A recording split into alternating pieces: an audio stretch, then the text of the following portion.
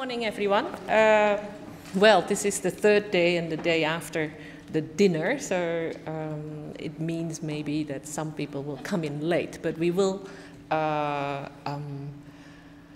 ask them to come in from that side, so hopefully they will not make too much interruptions. Oh, right. Okay. Today I'd like to introduce you to our third keynote speaker of this conference, and I have to put up my glasses here. I'm very happy to introduce you to Professor Jie-Hyun Lim, who is a professor of history and the director of a research center called RICH, Research Institute of Comparative History and Culture, at Hanyang University in Seoul, South Korea.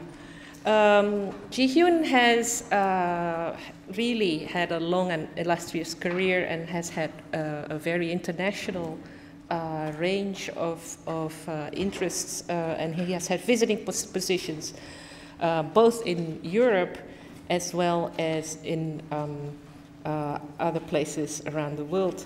And mostly in Eastern Europe, which is quite interesting, in Krakow, Warsaw, and places like that. He has written numerous books and articles on comparative history of nationalist movements, the socio-cultural history of Marxism in East Asia and Eastern Europe, and issues of memory, colonialism, and dictatorship in East Asia. Recently, or a few years ago, he was the recipient of a very large Korean Research Foundation grant to develop what he calls a program in transnational humanities to overcome really the nationalist bias in a lot of history writing.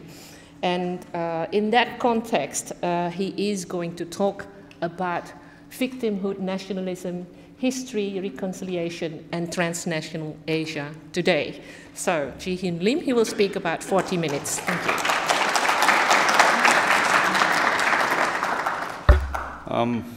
Thank you very much, Ian, and all the organizers and staffs who made it possible for us to have this occasion to talk to one another and so on. So the time is barely running out, so I will go straight to my talk. Okay. Let me start with some terminological remarks. And then each language has a different meanings about the victimhood and the sacrifice. So, for example, the German word of offer or Polish word of ofiara has a double meanings. Actually, offer or ofiara has a connotation of both victims and sacrifice. But in ancient Latin, so victima und sacrificium, or in English, victim and sacrifice, can be divided into two different meanings. And for example, if victim means a person subjected to oppression and suffering and injury, and it's sort of, how can I say, some passive object, the subjected to the injury inflicted by others. Sacrifice is a more active agency. I mean, a living being sacrificed to some deity. And actually, in East Asian languages, also we can differentiate between victim and sacrifice. In Korean, 희생자, if 희생자 equals sacrifice, 피해자 means a victim. And Chinese also same, the Chinese characters we are using, and Japanese, 기세이샤 and 희가이샤. So, when I write this in English, I use the term of victimhood nationalism. But when I write this in Korean or in Japanese, I prefer the term of 희생자 의식 민족주의 or 기세이샤 이시쿠노 nationalism. Means that, in a sense, this nationalism, victimhood nationalism, appears on the scene exactly at the moment when the victim is sublimed into sacrifice.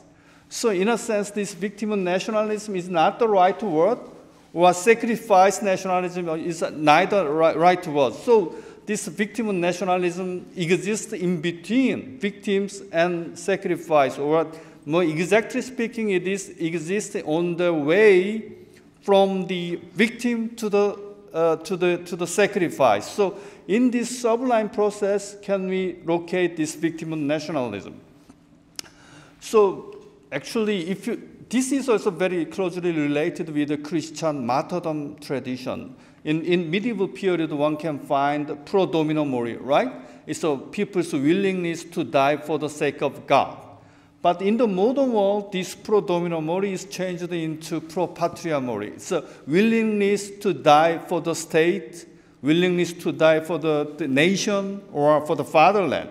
So in this sense, this nationalism as a political religion, I think this, the character of nationalism as a political religion can be spotted in this victimhood nationalism very well.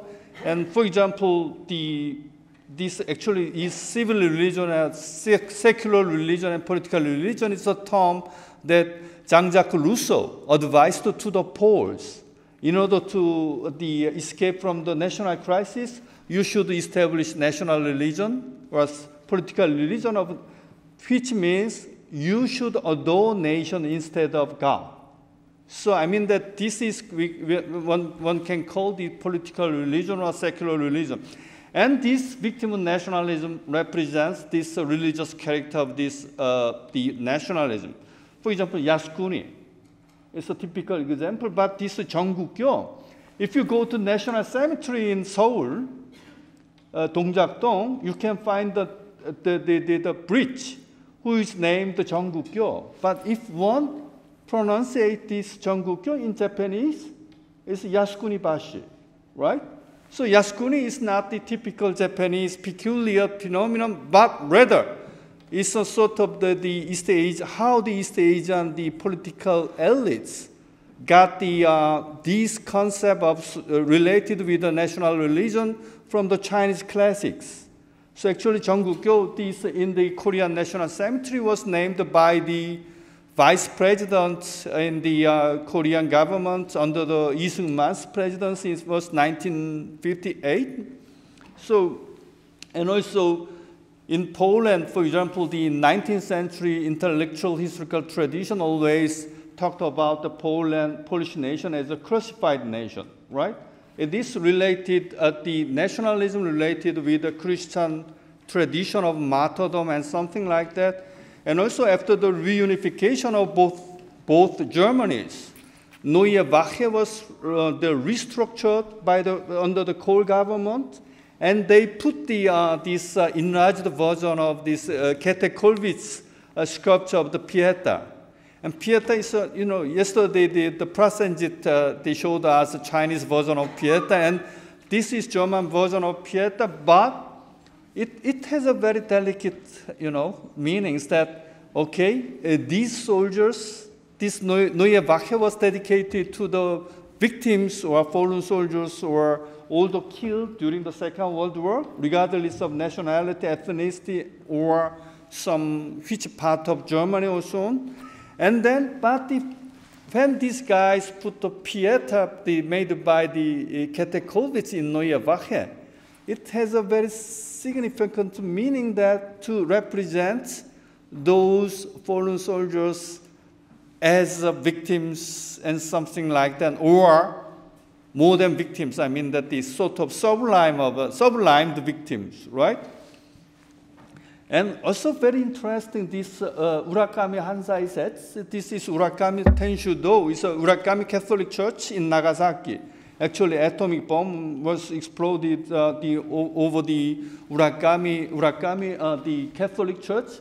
And this Nagai Takashi, he's the Japanese doctor, medical doctor, and also he was this Catholic. And he wrote the Battle of Nagasaki in 1949. In this sort of a book dedicated to the victims of atomic bomb in Nagasaki, he used the term of Hansai. Hansai is a Japanese translation of Holocaust, right? So I mean that the term of Holocaust was used in Nagasaki even before the usage of Holocaust in Israel and Poland. Nowadays, the Jewish Institute of History in Warsaw and the Yad Vashem in Jerusalem, they are competing over the position who used the Holocaust for the first time. But it seems to me this Nagasaki, the Japanese guy, Japanese medical doctor who used the term of Holocaust for the first time. And also, this is Maximilian Kolbe, is the Polish Catholic priest who worked as a missionary in Nagasaki in 1930s. And he sacrificed himself in order to save the other inmates in the concentration camp of Auschwitz. So he was secularized by the John Paul II in the early 1980s, but also a very problematic figure because he was a typical anti-Semite, right? But despite that he was an anti-Semite, he was secularized by the John Paul II. So there was a little bit the underground debate in Poland about if this is the right thing to secularize Maximilian Kolbe or not. But no, despite that, anyway, this guy was secularized. So this is just the historical coincidence, but very symptomatic very symptomatic example to show how the victimhood or sacrifice has been worked in the different historical contexts. Okay. Then it's a sort of genealogy of my way of thinking which arrived to this idea of victim nationalism. As a historian whose area field is Poland, in the 1990s, I have traced some Polish debates about the victimhood in Polish modern and contemporary history. And the Czesław Miłosz, this guy is a Polish poet who got the Nobel Prize in 1980. So actually, I was suspicious of him because the 1980 was the year when the Solidarity movement broke out. So I thought of Cold War politics stands behind the fact that this guy, Czesław Miłosz, got the Nobel Prize in 1980 exactly. So, but after reading some of his poems, I became his fan, especially this Campo di Fiori. Campo di Fiori is the name of square in Rome, right? And in the Renaissance period, this Renaissance, the humanist Giordano Bruno was burned to death in this the square of Campo di Fiori.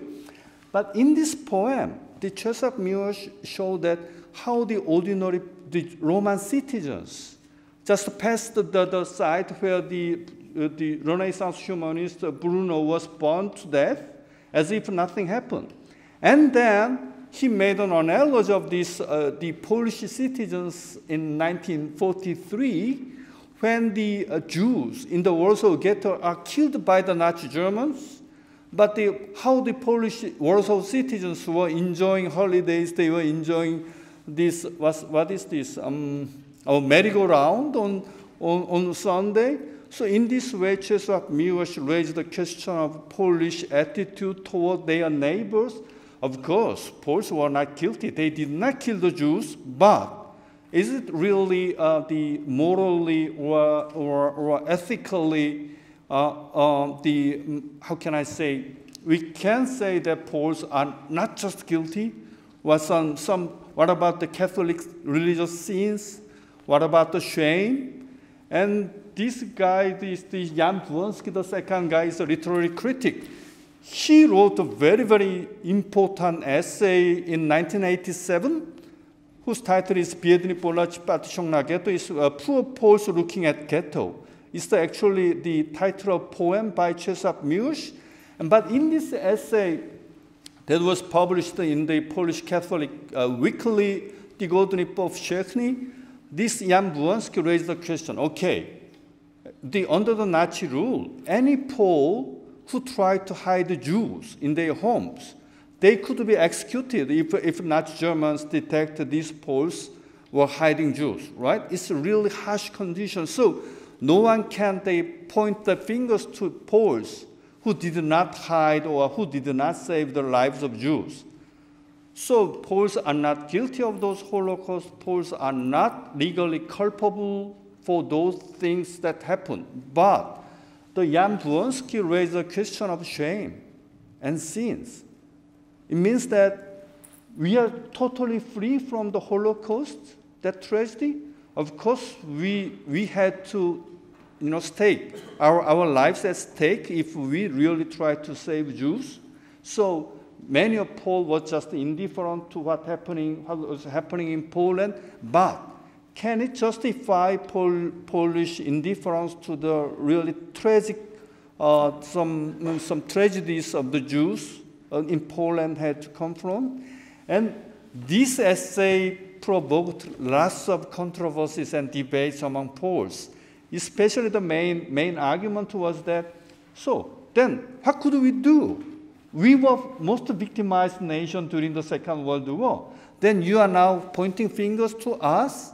No, we are innocent. That was the main argument, but still this Jan Błonski and then the Zygmunt Bauman, they joined in these debates and argument. Okay, we are not guilty, but the fact that we are not guilty never means that we are free from these tragedies. So as a Catholic, perhaps we might think of our sins, right? Also, we should think of our shames rather than national pride. So under these circumstances and this, still, if you visit the homepage of the Catholic Weekly, the Golden of Sheuni, still the debates are going on. And so young generation of Poles are now still writing something, comments and so on. And then this is the really shocking thing was the book Songsiege that was published by Jan Gross in the year 2000. So actually, before that, Poles were regarded as victims, right? After that, in Jan Błonski and the Czesław Miłosz's poems, Poles became bystanders who just you know, with their arms folding, and they just looked at the killing of Jews. Then, Songsiege, this is a very tragic accident in a small village called Jedwabne in 1941. So in the 1941 July, about more or less between 800 and 1,200 Jews were massacred in that small village in Jedwabne. And it has been known that it was Nazi Germans who killed the Jews. But Jan Gross excavated this accident and he revealed that it was not Nazi Germans, but the Polish neighbors who killed the Jews in this small Jedwabne. This is, Songsiege means neighbors, right? The title was neighbors, so it means that it was neighbors who killed those Jews.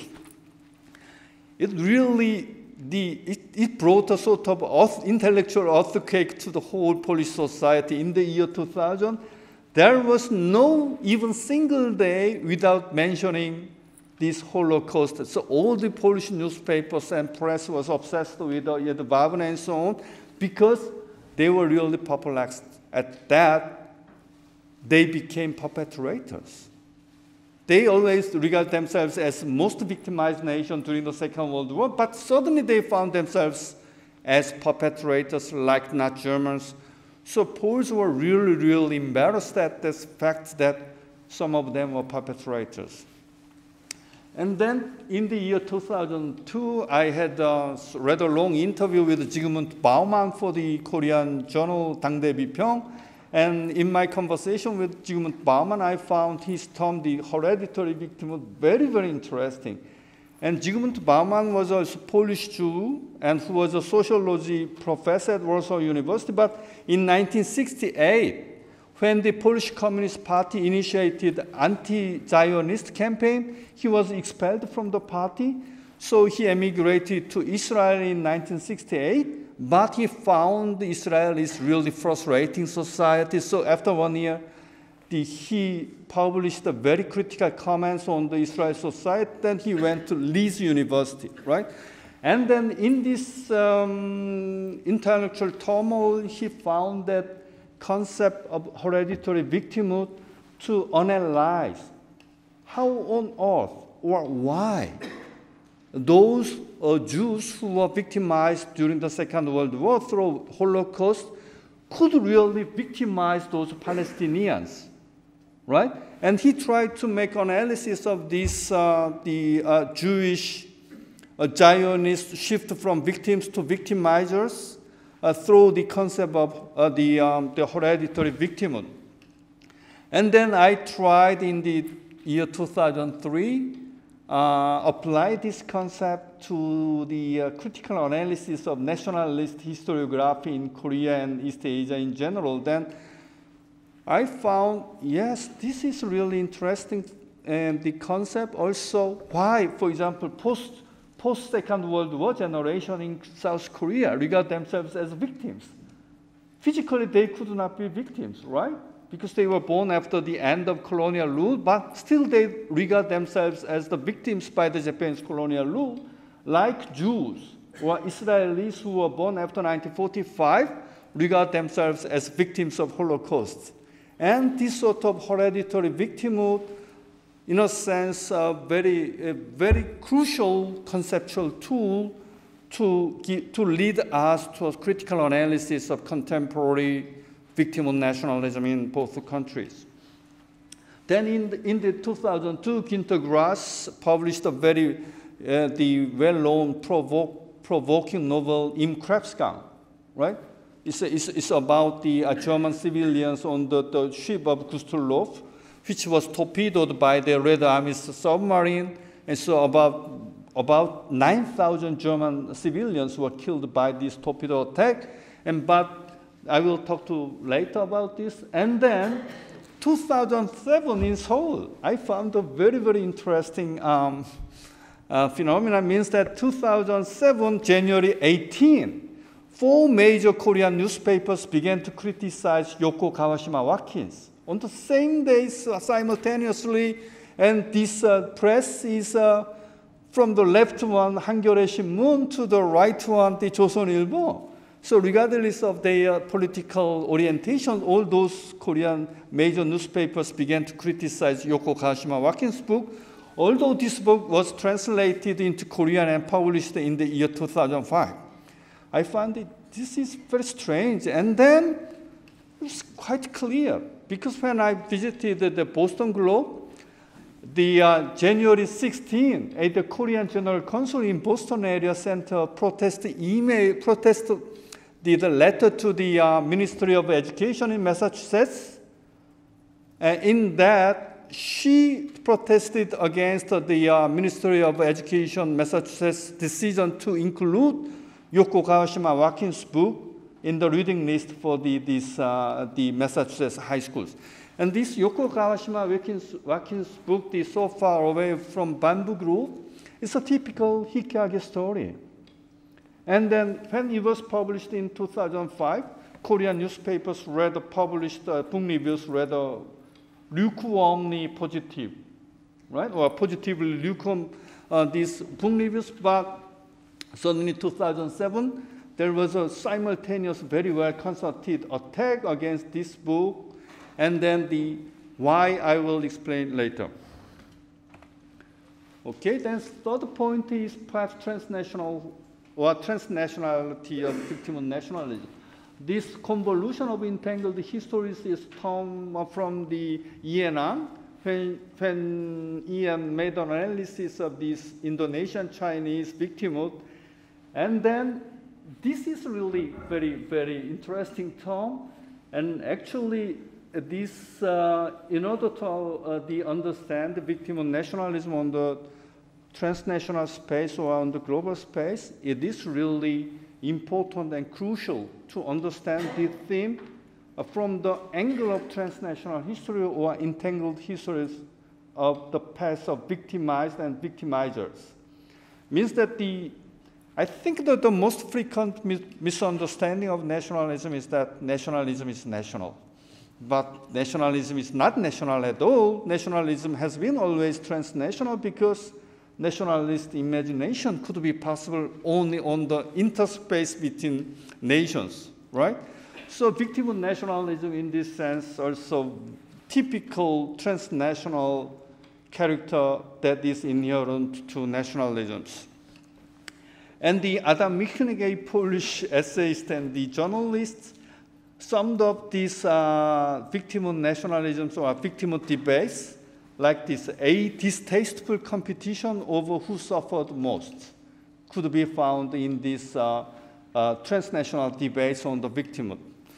And then this can be classified into 3 points. The really terrible thing is politics of numbering. Okay, how many people were there? Okay, in Korea, for example, 5 million people were dead. But in your country, only 3 million were dead. This sort of politics of numbering, reduction to the numbers, regardless of the victim's viewpoint, it can be found very interesting. And also, this is in East Asian case, for example, when Iris Chang published her book, she insisted on the 300,000 victims numbers, right? And I didn't understand why this 3,100 is important, but Joshua Fogel, he revealed very interestingly that these 300,000 numbers are slightly more than the numbers of victims in Nagasaki plus Hiroshima. So in a sense, this sort of politics of numbering stands behind this sort of the calculation of numbers of victims. The second point is hierarchization of victims. For example, Japanese, the victim debate narrative regards themselves the victims of the Nagasaki and Hiroshima as war victims. But for example, sometimes colonial victims, the position of colonial victims is lower than the position of war victims by some. For Watanabe Shoichi is a really terrible guy, and he talks about these victims of Nagasaki and Hiroshima. It's a question of human rights. While, for example, comfort women's case is a sort of a product of production of commercial act. And also, for example, in United States case, they put an emphasis of the suffering or victimization of the prisoners of wars of America rather than Asian victims that were victimized by the Japanese colonial atrocities.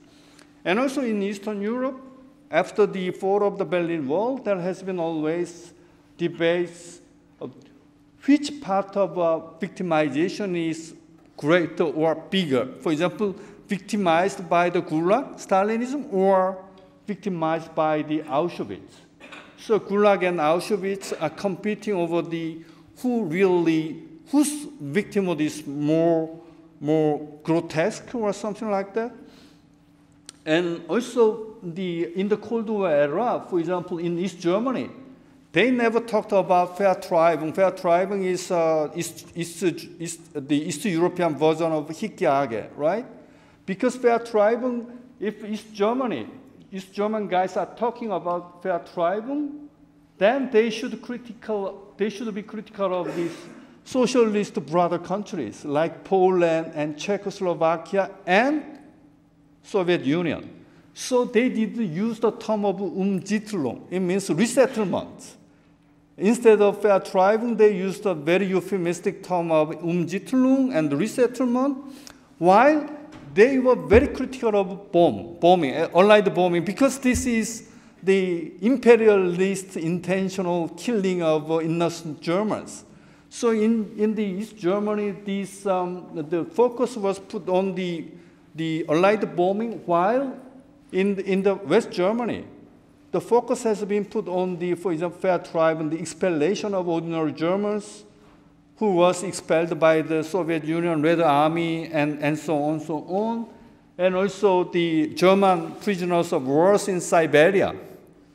They were suffered from the Stalinist cruelty or atrocities, something like that. Also, some Zionist scholars said that explicitly wrote the Holocaust or killing of Jews was terrible human tragedy, while the killing of Romas was a sort of a solution of social question, social problem. And these sort of things, and they quite often in the everyday lives, on the everyday press, one can find this sort of hierarchization of victims. And also nowadays, neo-Nazis are using this hierarchization of victims.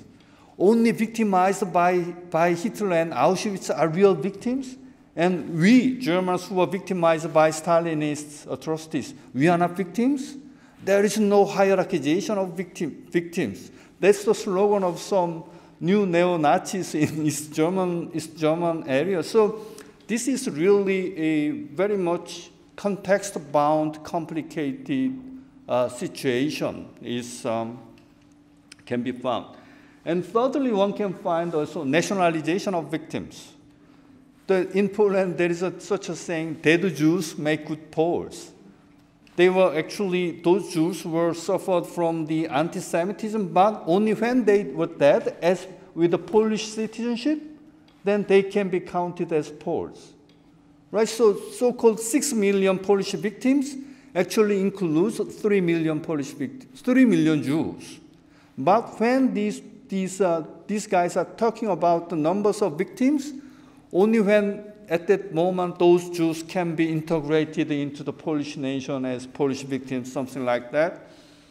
So, and also Bush's funeral address after September 11 explicitly shows that 1/3 of those victims by the September 11 attack were not Americans, right? They were waiters and they were some marginalized, the underclasses who were working in this Twin Tower building. But in Bush's funeral address, suddenly it's an attack against the American nation. So in this funeral address, those guys suddenly got the American citizenship after their deaths. And so these sort of things can be found quite often in the debates about victimhood nationalism.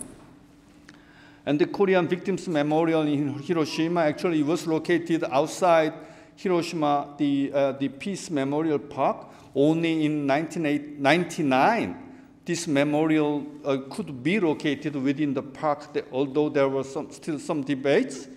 But I'll skip this. And then also, in order to understand the transnationality of victimhood nationalism, also I think one needs to understand the antagonistic complicity of nationalisms. I mean that, for example, the history textbook controversy or some controversy over our own national territory, how this sort of the contemporary nationalist antagonism actually contributes much to justifying victimhood nationalism on the transnational space. For example, Erika Steinbach, she is a terrible, she says she's a historian, but she's a sort of chairperson of those Bund der Vertriebenen. It means that the Association of German Expellees. So she's a sort of amateur historian, but if one visits the Polish newspaper, Gazeta Wyborcza, her name appears more than 200 times.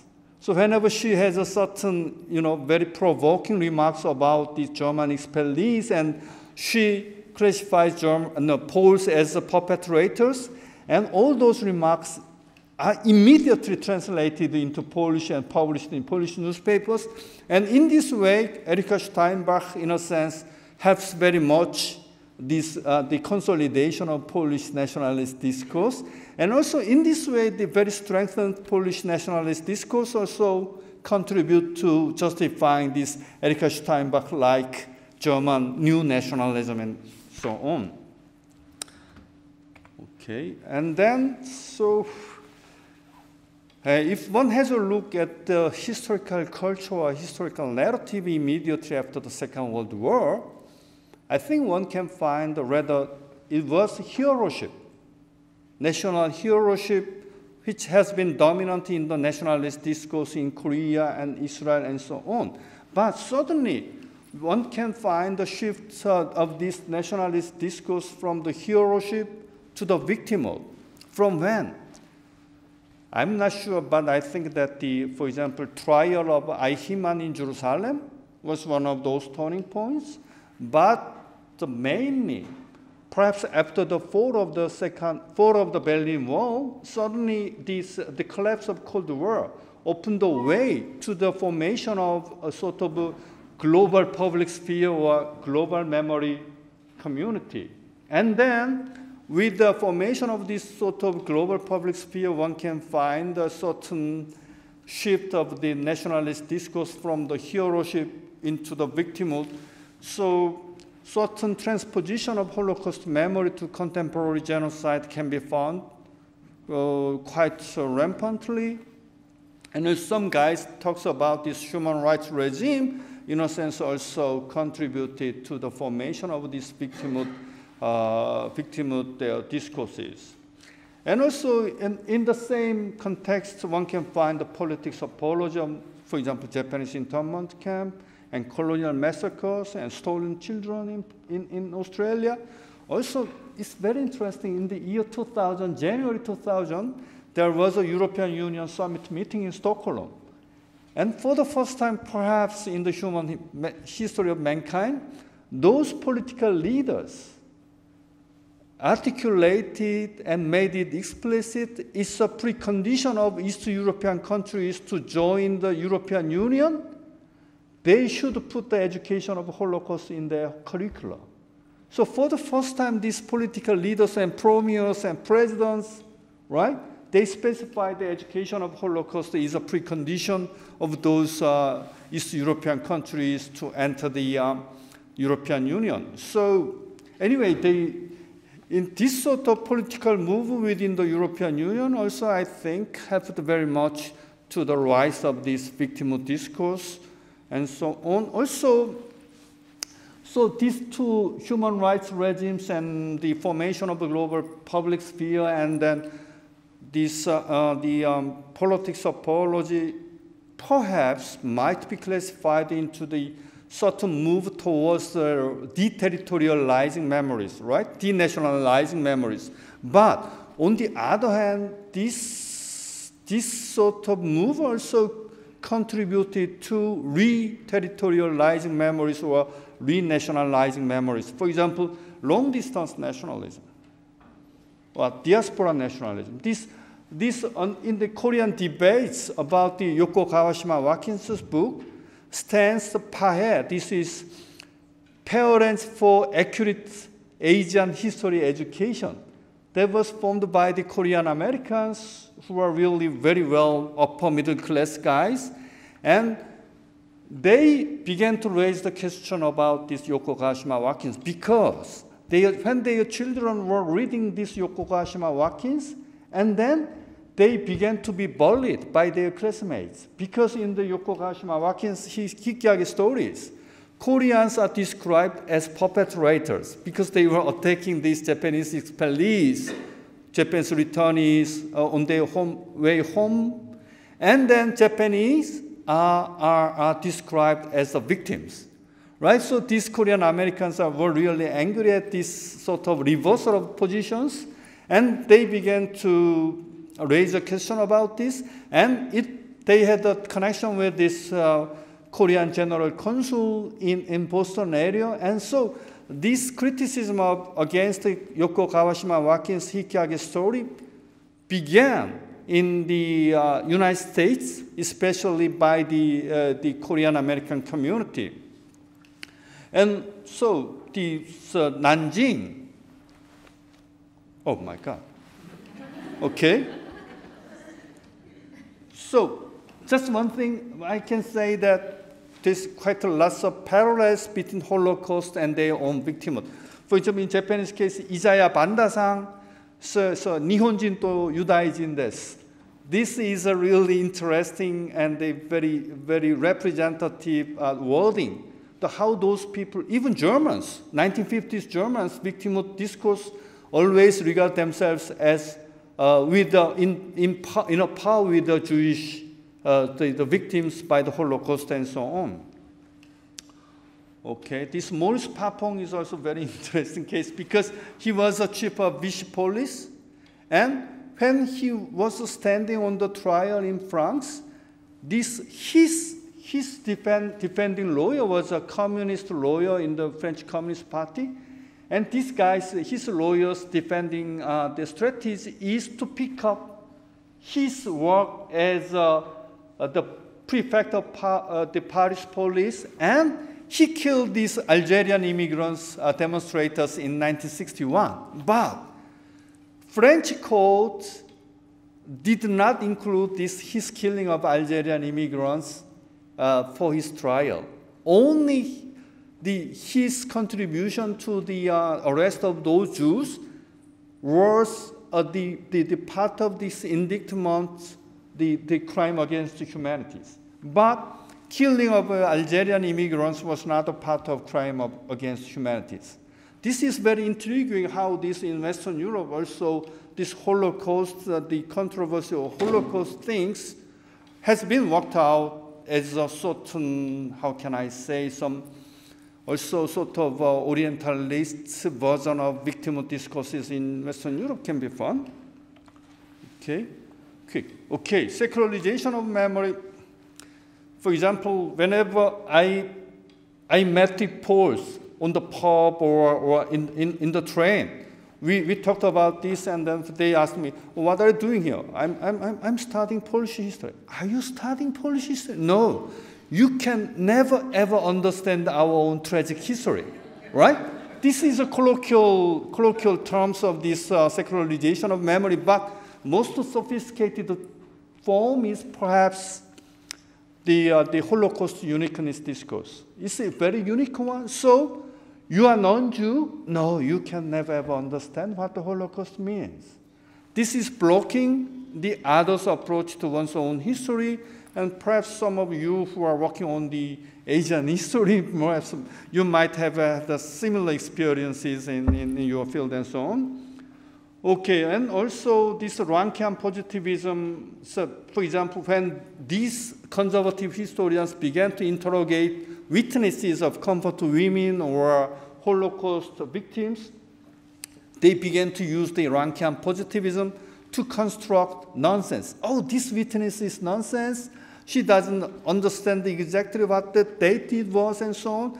So this sort of the historian's interrogation and versus witness can be found also in this. But witness is also sometimes dangerous. Sometimes it often leads these witness discourses into sort of melodramatic aesthetics that can be found among the Jewish witnesses and so on. So just like Oprah Winfrey style, some confession, and how could I overcome these sufferings, and how could I become, such a good person? So, okay, collective guilt and innocence. How many minutes do I have? Well, maybe 3 to 5. Okay. It's also very complicated ones, but just one thing I want to say is that in German case, these new Turkish immigrants who began to arrive in Germany, they were totally excluded from the Germans' way of coming to terms with the Nazi past. Also, you are newcomers, you were in Turkey at the time, so you are not responsible for Holocaust, right? So only we ethnic Germans are responsible for the Holocaust, but in this way, these German so-called German version of Yoshindeki Jishkijin, or conscientious intellectuals, ethnicized, right? They ethnicized, they are coming to terms with the past in the name of conscience and in the name of progress, in the name of the left intellectuals. So this sort of things is really complicated one, but in German case, some Turkish immigrants began to be involved in the coming to terms with the past Holocaust. And they organized some excursion or some historical tour toward Auschwitz. And there's a very interesting documentary about those Muslim mothers who visited Auschwitz. And then on the other way around, they began to reflect on the massacre of Armenians in Turkey. So in this way, they began to rupture this ethnicized German way of coming to terms with the past. On the other hand, also they began to raise the question about their own mother country, home country in Turkey, the massacre of Armenians. But I'm not sure, for example, in Australia, so new Asian immigrants who came to Australia in 1970s or 1980s, how can these new immigrants be involved in the Australian way of coming to terms with the past of those stolen generation, stolen children? I think we can find a very interesting some precedents from those Turkish German immigrants groups and their way of being involved in the Germans coming to terms with the past. Okay, this is a really important one, but how can I do? So, okay, just one thing. Let me make a comparison between Yoko Kawashima Watkins and Günter Grass. For example, in Yoko Kawashima Watkins, she never mentioned about why her family could lived in the northern part of Korean peninsula. She never mentioned about the Japanese colonial rule in those books. But when Günter Grass talking about those German civilian victims, he did not forget to mention that the Gustloff, this is the name of the Nazi commissioner in Switzerland, and Gustloff is the ship that was used by the Nazis for the project of the strength through joy. It's a sort of, how can I say, some policy of bribing workers for the foreign travels abroad. And also the very complicated, multi-layered history is written in the Krebsgang, for example. Okay, many of those Germans in the Ostpreußen, they were supporters of Hitler's. So the Günter Grass did not forget to mention that these victims also accomplices of Nazi rule, and they were supporters of Nazis, and so they were perpetrators. So perpetrators plus and victims, these some different positions are overlapped in the Günter Grass, the novella in Krebsgang, while Yoko Kawashima Watkins, that is really good Bildungsroman for young lower teen boys and girls, but she just totally forgot to mention this about the historical context about the Japanese Hikiage. So this is a sort of a decontextualization and over-contextualization can be found. For example, Laudansky brothers, who killed the Jews in Yedvabne in the 1941. In an interview after the book, they said, oh, we were victims, like all other Poles. We suffered from the Nazi rule, we suffered from the communist rule, and so on. So, although those guys killed Jews in Yedvabne, amazingly, they could define themselves as victims. Also, Korean Presidential Committee of the Historical Truth and Reconciliation wrote a certain report. In the report, they argued that the Korean war criminals, and after the military the tribunal and then executed the Korean war tribunals, were victims by the Japanese rule. And this sort of metamorphosis of individual perpetrators into victims could be possible in this logic of victim nationalism, and we can find lots of examples about this. Okay, how can I do? Okay. Finally, this from the viewpoint of the historical epistemology, I think victim nationalism also very problematic because it negates historical actors, right? By making those people passive victims, they totally negate the role of historical agency or historical actors. And for example, Germans and Austrians, they have competed for the position of who were the Hitler's first victims. And nowadays, after the Vertreibung debates, some of the Spiegel guys wrote a very interesting article, Hitler's last victim, and there was the Germans who expelled from East Preußen, and they are described as Hitler's last victims. Of course, the ordinary innocent Japanese were the first victims by the Japanese bad military rulers and something like that. So these sort of things can be found also, this agency and the passive objects of history also can be found in the victim discourses. Okay, I will stop.